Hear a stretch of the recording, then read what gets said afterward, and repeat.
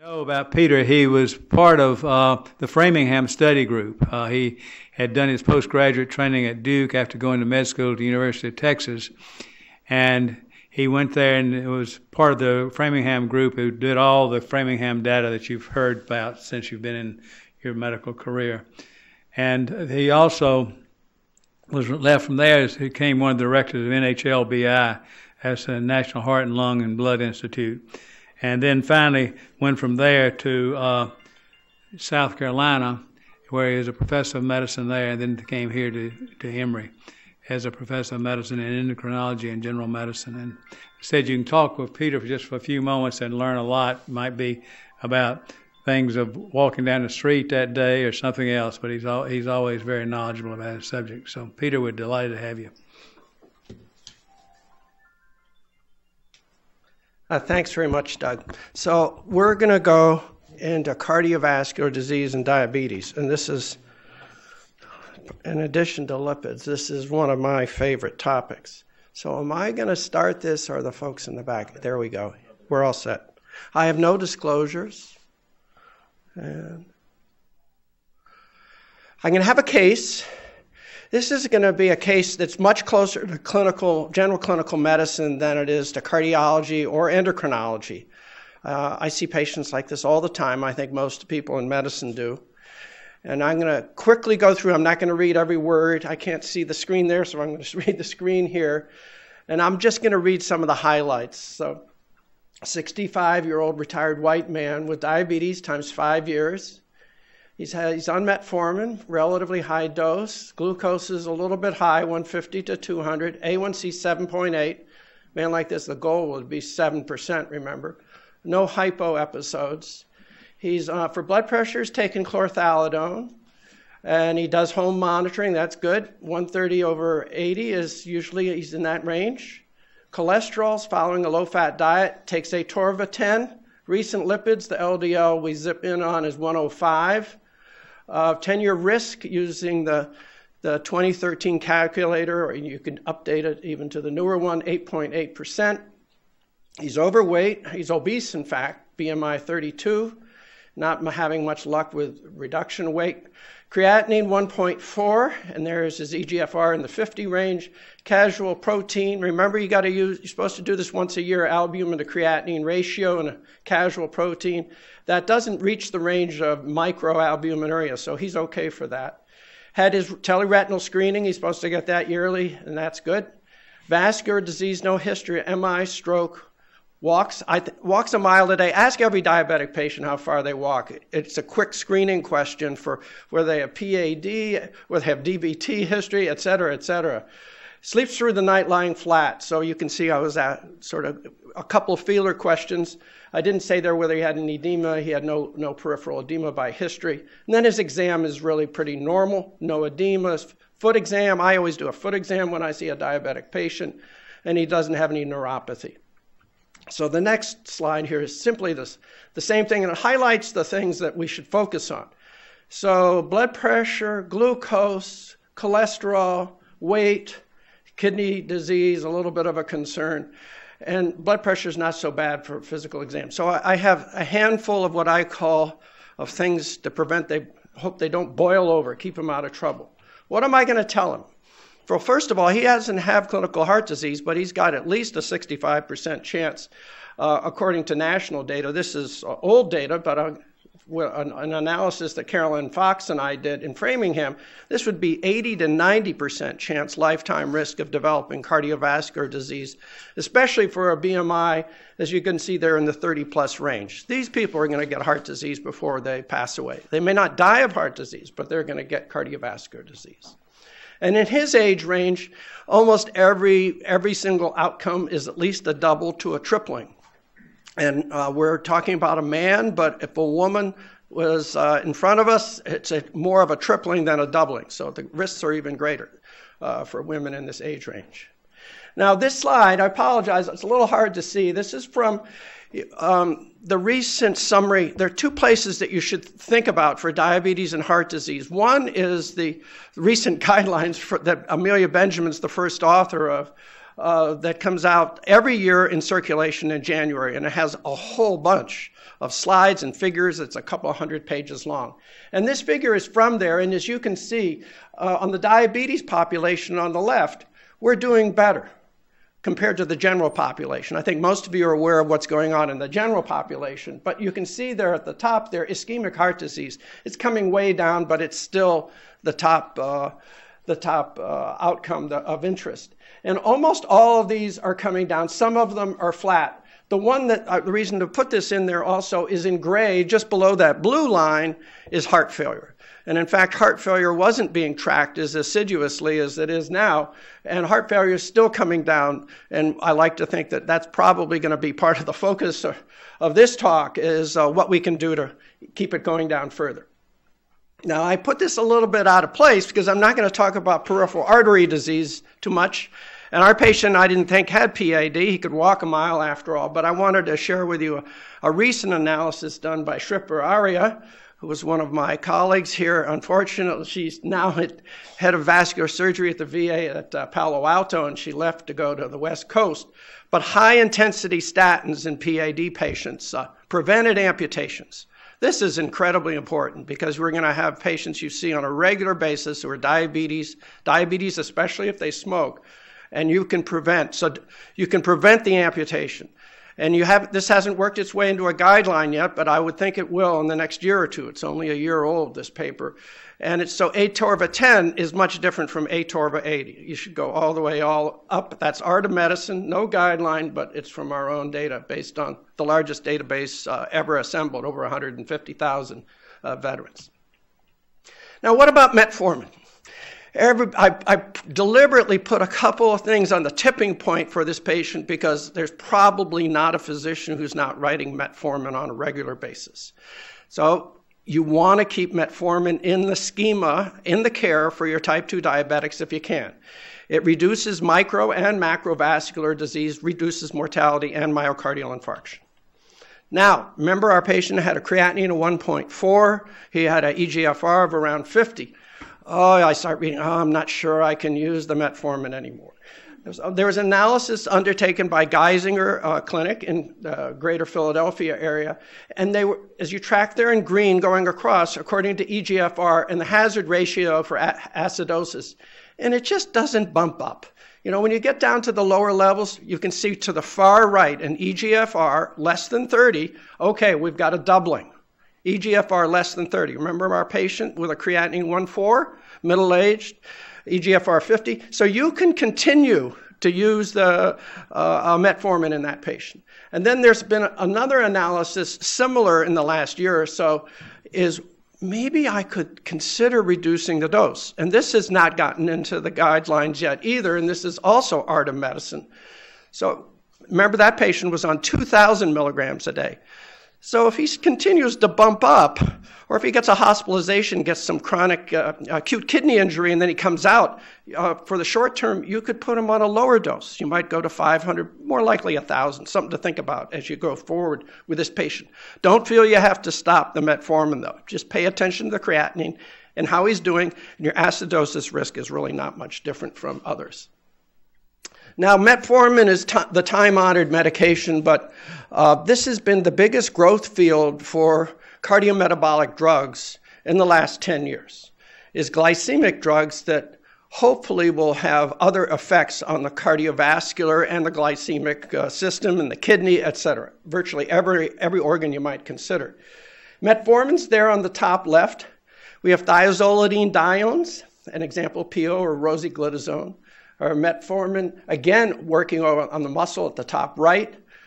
We have the pancreatic lipase medication, orlistat, which is not really much of a glycemic drug, but it's also a facilitator. We have acarbose, a medication that causes a lot of intestinal gas.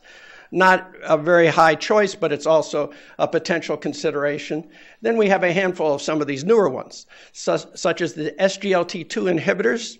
Those are a mouthful, and that's why you say it slowly, SGLT. And I like to call them gliflozins because you can say that a lot easier. And the urine flows, and they're really working mostly at the kidney and on urinary mechanisms. And then sulfonylureas, which have been around even longer than metformin. And then finally, we got the gliptins. Liraglutide is an example, and sitagliptin, two types of mechanisms for the incretin mechanisms for lowering glucose. So let me mention at least a little bit about more. We're going to go into this also for what happens for the SGLT2. This is one of the first examples of precision medicine. It was identified metabolically for children who had glucose in their urine, but they didn't have kidney disease. So they were spilling at less than the typical renal tubular maximum. And this will help you, if you know this mechanism, how you're going to use it and how you're going to explain it to your patient. So remember that renal tubular maximum from physiology is typically in the 200 to 250 range milligrams per deciliter.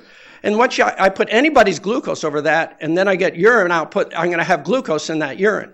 So this tricks the tubule, the proximal tubule, to spilling at 150. So if I give it to you and you have a bunch of Coca-Colas, or glucose tolerance test, I could probably get you to have urinary glucose as well, because it just tricks the tubule into spilling at a lower level.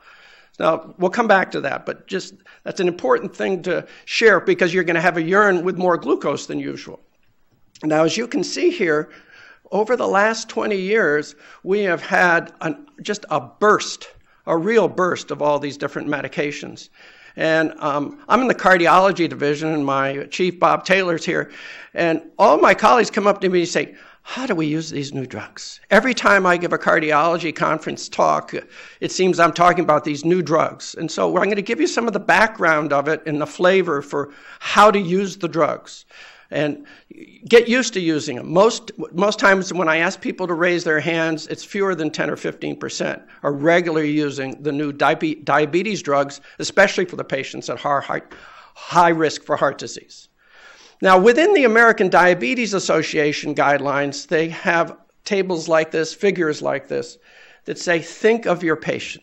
Our patient is a 65-year-old who's got a couple of risk factors, an over the threshold risk, but he's not at super high risk. He's not 80 years old. He doesn't have an A1C of 10, etc. He's not already has post-MI, has heart failure. So think about what I'm going to do. I can actually be fairly aggressive because he walks a mile a day. He's thinking about perhaps maybe he could do some other things. He's trying to work on his diet. All right. So one of the first things that, and this is what triggered what's happened in the last 10 years, is the thiazolidinediones, another long one, which we call TZDs for short. The TZD story started off by Steve Nissen's meta-analysis in the New England Journal a little more than 10 years ago. And as you can see highlighted with a red box is overall myocardial infarction and overall cardiovascular disease death was increased for persons taking TZD. This meta-analysis was not a complete meta-analysis, and you can guess what happened. More meta-analyses came. There were 3 or 4. I'm just going to show you a couple of them, and they did not agree with what Dr. Nissen had reported. So overall, as you can see there on the top, no increase in cardiovascular disease death. And then according to Rosie and Pio, pretty much the same signal. So that's cardiovascular disease death. So they look okay. But what did they do? They increased cardiac failure risk. So that led to the FDA creating a guidance. And there was a 2008 guidance saying, let's have safety for glucose-related drugs. We don't want to be blindsided by an issue whereby a drug is good for glucose. These are good glucose drugs. They're good for lipids too, especially pioglitazone. But then you can get increased fluids and you can push a patient into heart failure. So this has been one of the medicines. For instance, most endocrinologists would reserve this for a much younger type 2 diabetic patient and somebody who's not at risk at all of heart failure. So you can use it, but think very early who you're going to use it with. Next came the ACCORD trial. Now, the ACCORD trial was one of these 3-headed major NIH trials, had glucose, blood pressure, and lipids. And it was stopped early because of the glucose showed adverse effect. Adverse effect. And the premise in ACCORD was, well, we know everybody ought to have an A1C in middle age under 7. Let's go for under 6. So that's just simplifying what was in the glucose arm. and we'll add on lots of medicines and we'll put people under 6. And think about it. Well, that means we're going to have more hypoglycemia. And they didn't document the hypoglycemia so well, but they certainly found the adverse effect. As you can see, the death risk, 1.22, and the overall cardiovascular disease death risk in this very large trial. So the glucose arm was stopped, and now there's been great concern over the past 5-10 years even for what is causing it. So we undertook there hasn't been really a targeted analysis, but this is the type of question we can ask in population studies. So Larry Phillips and I, when our large VA databases, collaborated with some of our other teammates around the country, and this paper just came out last month, showing A1C and 8-year mortality risk. This is the largest group of individuals, and this is all since 2002, and over 300,000 veterans with diabetes mellitus. And as you can see there, the increased risk goes when you get less than 6. And it's really not related too much to whether you have previous disease, and it's really not related too much to which agents. However, to get less than 6 and to get hypoglycemia, historically you largely have to be using a sulfonylurea or using an insulin product. Okay, now what about that heart failure signal that came up in TZD? So there has been now 4 studies, as you can see here. These are big trials. Each of these trials is $50 to $100 million, sometimes more, to demonstrate safety with newer glucose products because of the TZD concerns. The first one, and they're pretty much shown in historical order. You'd like to think actually these drugs may prevent heart failure if we keep getting more products, but it's interesting, the hazard ratio keeps going down with newer studies. But the overall impression now, for the first 2 drugs, there was increased risk, but now it's neutral risk. So within the FDA for new glucose drugs, there's the concept of creating trials that are called non-inferiority trials or safety trials, or just to show that I can use this for glucose lowering and not get my patient into trouble. And that's the principle behind all this. But it has costed a lot of money, and this guidance that's been in place since 2008 is now under review by FDA, and we'll see if we're going to get a new guidance. It's very possible that they will revise it over the next few months. Okay. Next types of molecules, remember, is the tide drugs. So I didn't mention too much about those. Remember, there are 2 types of incretin drugs. This is one of them. So liraglutide is perhaps the most potent and the one for which we have lots of information. Who might benefit from liraglutide? So this is for persons who have atherosclerotic disease, who've been in these trials especially. It's an injection. Most of these others are oral pills, but most of the tides are injectable drugs. And some of the products can be taken once a week, and then you can go once a day, and then some of them you can have high dose once a day, especially for those who are overweight. Remember, our patient had a BMI of 32, but he didn't have atherosclerotic disease. I didn't have anything like that in the chart. So maybe would be a consideration for him. And as you can see there, liraglutide, 0.87, so favorable effect on major cardiovascular events, or MACE, which we typically abbreviate as MACE, or say it as a quick word. Similar for CVD death within liraglutide in the LEADER trial, also favorable effect. This is even stronger, 0.78. And then now we move into the SGLT2 drugs. Remember the gliflozins, the ones that work on the kidney mechanism. All right. So this EMPA-REG was the first big trial. This came before the FDA around 2015, 2016, with a large panel of endocrinologists and the cardiologists. And as you can see there, what is the major adverse effects? It's favorable in terms of empagliflozin.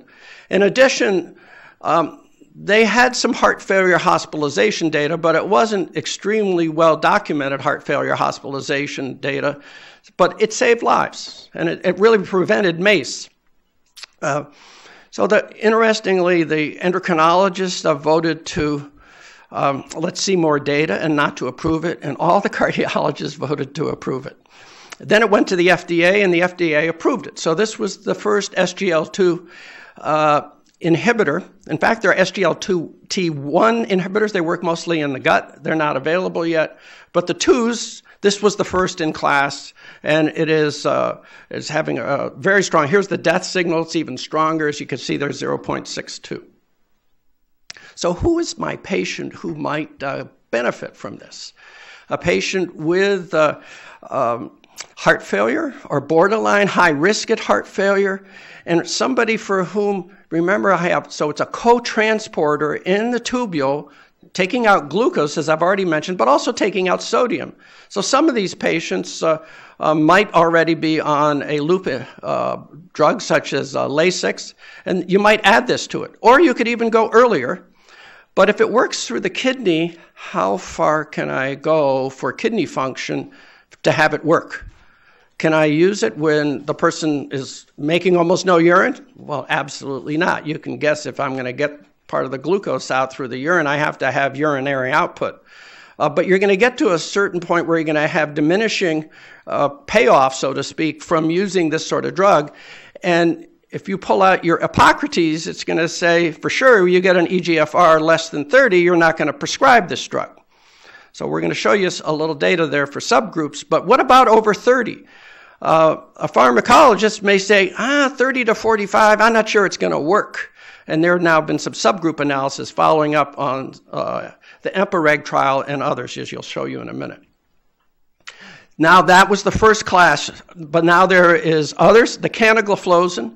Unfortunately, this was the molecule that also collected more data on peripheral artery disease, and there was a concern that peripheral artery disease might actually get worse. And they were also found other side effects associated with this molecule, but another gliflozin with favorable effect. But you see way down there on the bottom, it even works. 40% reduction in EGFR, et cetera, et cetera. It may even have some favorable effects on kidney function. And then Mikhail Kozabov from St. Louis and Kansas City collaborated across the world with the biggest database out there, 309,000 plus, showing that these drugs are a favorable effect for cardiovascular outcomes, and this is mortality, just overall mortality across canagliflozin, dapagliflozin, and empagliflozin, across all of them all around the world with a consortium effort. Now going back to the kidney disease. So this is the first slide here, is individuals with less than 60 versus greater than 60 EGFR. And if you look over to the far right, you can see everything that was investigated is all in the favorable direction. And they investigated cardiovascular death, hospitalization for heart failure, all-cause mortality, and all-cause hospitalization. So these drugs even work pretty well for persons with relatively low EGFR. And then even a subgroup analysis, and this is even more recent, I guess the last 6 months or so, within Empereg. And the group to the far right are the persons really with fairly okay kidney function, but the two left groups are EGFR less than 45, but it had to be 30 to 45 for the most part to get into these trials, and then 45 to 60. And again, they seem to work. So we should be really paying attention to, if the person's making urine and may benefit, we really maybe feel comfortable going ahead with this medication. Now, there are other side effects. I'm going to get to those in a minute. But you should recognize that they really are potent and they're saving lives. They certainly are better than a metformin adding on your second drug as a sulfonylurea, such as glipizide or glyburide, which is perhaps what most internal medicine doctors do around the country and around the world. And most recent one in the last 6 months is now dapagliflozin in the DECLARE trial.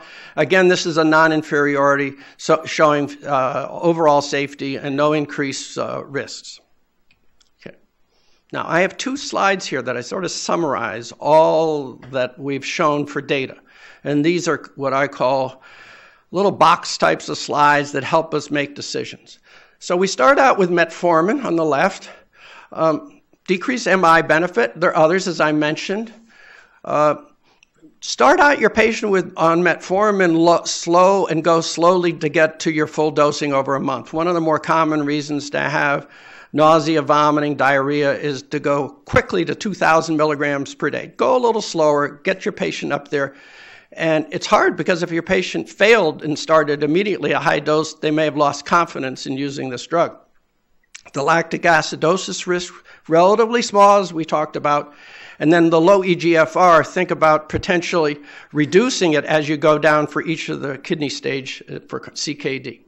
Sulfonylureas. Now, we use a lot of sulfonylureas in the community. Every physician has some patients pretty much on these medications.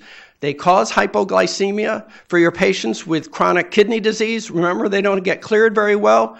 You can have persistent hypoglycemia. It can last for hours and days. The patient took too much, and you might have a patient with mental problems and just took too much, and he has decreased kidney clearance, and you have real problems. Also, you can tend to gain weight on this. TZDs, we've already discussed mostly. There is that small element that may decrease ASCVD events, but then on the other flip is the increase of cardiac failure as a concern. And then the newer drugs. So the DPP-4 is an example. You can get angioedema. Pancreatitis. Now, this has been pushed around more than 2 or 3 times.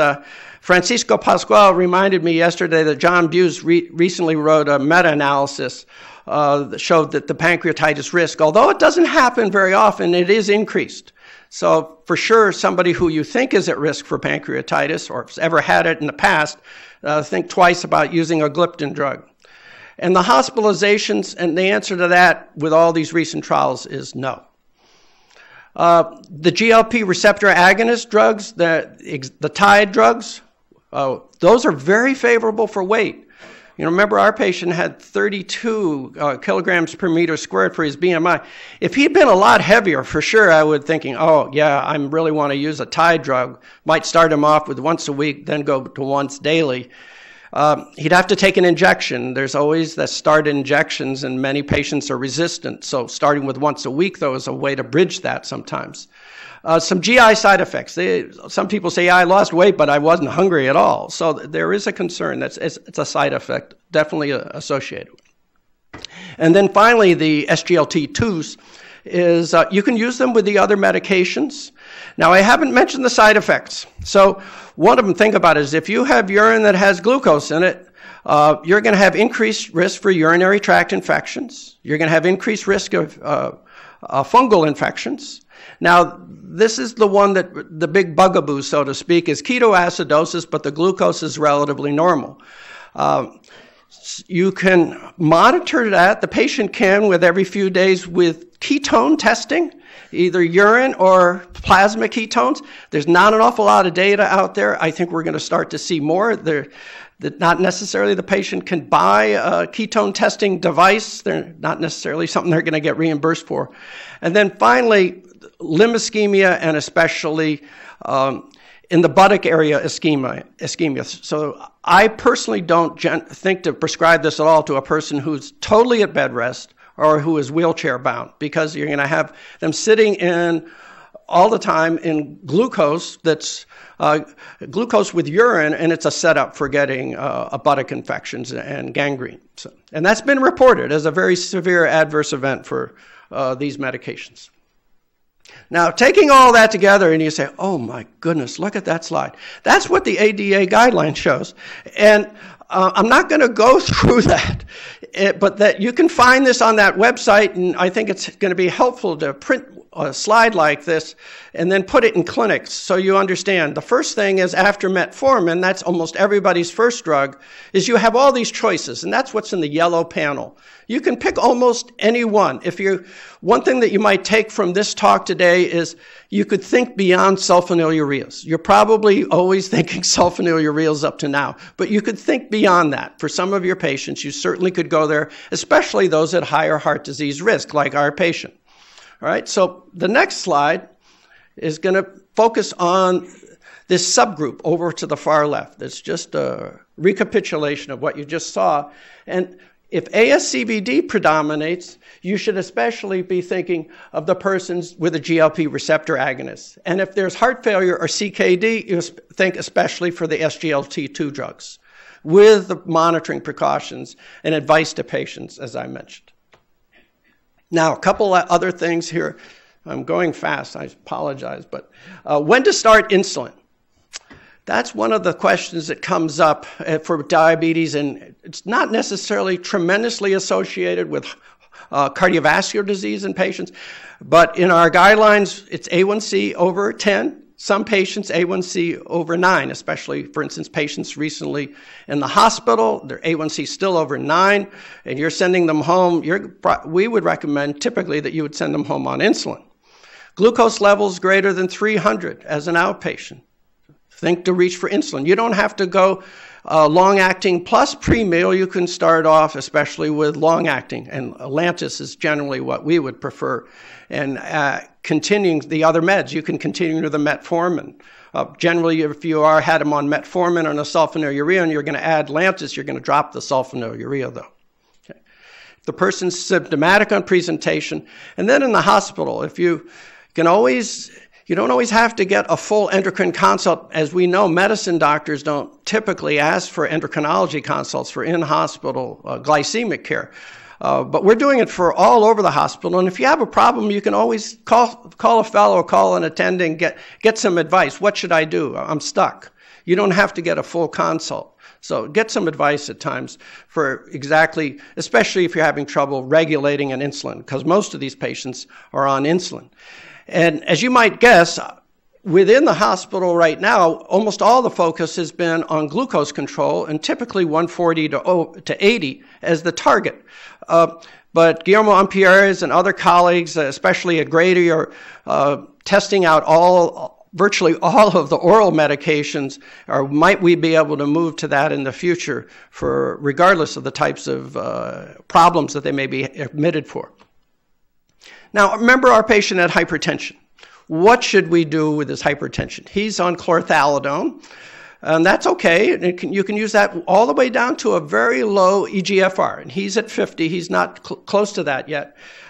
So typically, 130 over 80 would be for a younger person as a goal, but he's 140 over 90 as the goal with one drug. That's fine for him, okay?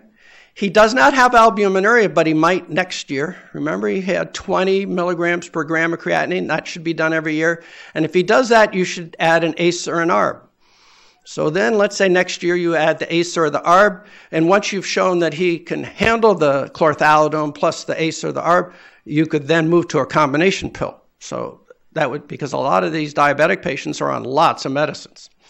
And then once typically you're going to have a patient on a diuretic, he's going to be on an ACE and an ARB, and then he's going to be on one of several other classes. And if you can't control the next two things, to remember is to get a consult, and also to work on reducing the sodium in his diet. George Bacris says that by far one of the most common things is nobody even has a sodium conversation with a patient, and I know that's tough here in Georgia, but even a handout sheets, these are the products that are high in sodium. Now, what about statin for our patient? Our patient was on 10 milligrams of atorvastatin. That's beneath the radar. Should he be on a statin to begin with? Yeah, he should be on a statin. His risk was 8.8%. Everybody would have pretty much agree with that. 40 to 75 years old, his risk is above the threshold. So yes, he's going to be on a statin. Now, how potent a statin should he be on? He does not have heart disease. So it's somewhere between a little more than 10, probably, to 80. And what do you want to do next? Do you want to put him on 40 or 80? I'm so gun shy because I'm in a lipid clinic. I get people who've already failed more than one statin. I typically say, let's start titrating you up. So you're going to go up on 10. Let's go to 20, for instance, as the next step. And then very recently, Donna Arnett's, they gave what are called risk enhancers. Now, this ADA, the American Diabetes Association, has slightly different guidelines, and they haven't really come in on this same concept. But if the person has any of these, that means more statins, so to speak. Our patient, does he have any of those? Yep, he's got the eGFR under 60, and that's it. So he has one of them. But if he'd had several of them, it really was going to be stronger in pushing him up to a higher dose statin.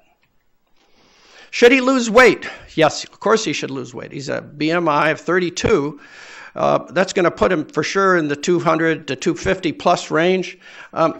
He should consider, in addition to his diet, but medications. And most of the medication programs, such as orlistat, such as the phentermine topiramate, which is probably one of the leading ones that's prescribed, you're going to get 5 to 15%, typically 6 to 8% lowering. So it's something to consider. If you wanted, you could also get a dietary consult. You could send them to the obesity clinic. But the other thing I have not mentioned here is you might also, in this patient, think of non-alcoholic fatty liver disease. So I didn't mention it, but you'd probably be looking at his liver profile, looking at his liver function tests. And if those were high, you would also probably think to get a liver ultrasound, and especially all those together, you might get a liver consult. Does he have non-alcoholic fatty liver disease? So to come back to our patient, so go back. So most of these I've already recapitulated, but I'll go over it now. So the patient's on metformin, considering lowering the dose. I would stick it out at 2,000 with a creatinine 1.4. But if, let's say, he goes into the hospital, gets acute kidney injury, comes out, am I going to stop the metformin? No, I'd use a lower dose then. I might go to 1,000 milligrams a day. I might consider using a gliflozin drug. Not absolutely necessary, but remember his A1C is 7.8. Each of these drugs, recall, is worth about a half a unit for your A1C. He's not going to get there just with a little more metformin. He's at the top of the range pretty much for metformin. You could go to an XR formulation, but you probably need a second drug.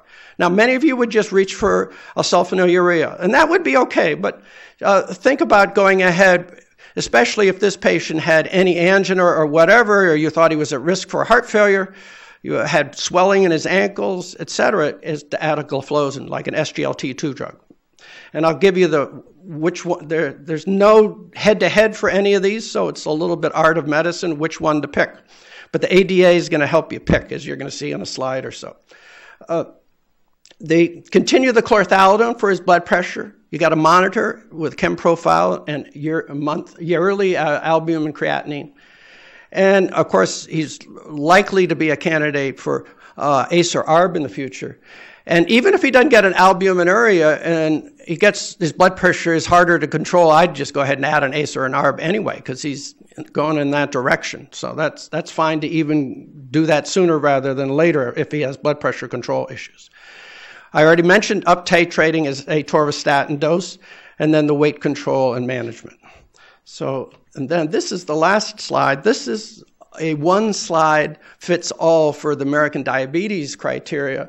And most of these I've said, the blood pressure, the lipids. I know I didn't say anything about platelets, and this has been in the news even with the AHA guidelines. What about my patient? Should he be taking aspirin? And I begged off on this in this case. If he had CVD, almost everybody agrees to continue aspirin. Avoid aspirin if he has increased bleeding dose, but for primary prevention, maybe, but not an awful lot of data. So think about it. One of the things for sure is get more used to asking your patients if you've ever had problems with taking aspirin and bleeding, because the risk is about 2% per year. So. And it may be especially that we're no longer seeing favorable aspirin effects. And I was part of the ASPRI trial. We didn't see it there in the elderly either. And it's because we have so many patients on statins. And some of what statins are doing previously was done by aspirin. The glucose I've already mentioned, the revascularization, just to remember, CAB is generally preferred over PTCA, but our interventional colleagues keep picking away at this with newer stent designs and lifestyle and weight management. So thanks very much.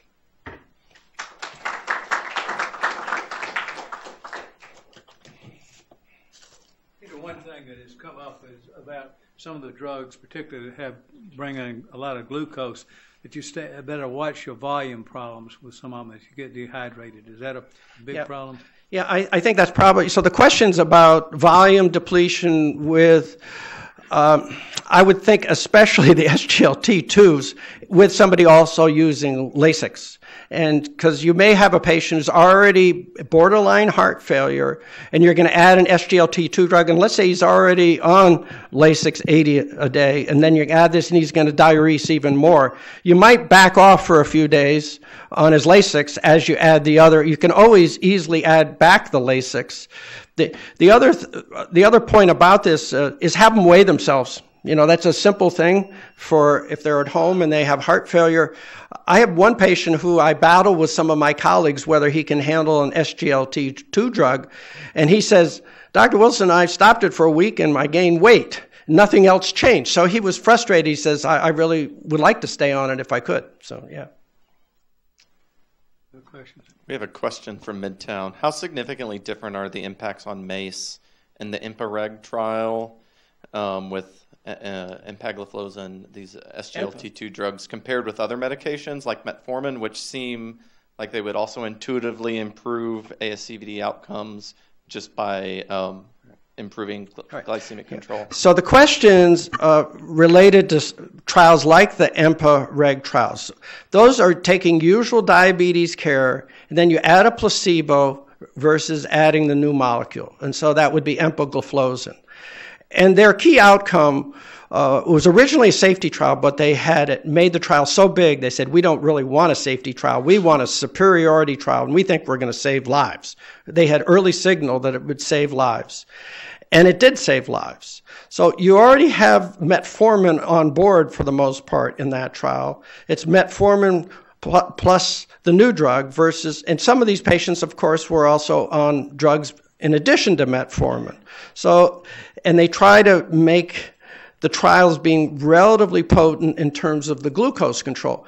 It all comes down to what are the outcomes. And they balance out those trials. They're monitored by data safety monitoring boards. So the rest of the trial design, so it's beyond metformin. You're not going to get there just with metformin. You've already also maximized the metformin in these patients. They're virtually on the 2,000 milligrams for almost all these trials that they got enrolled in.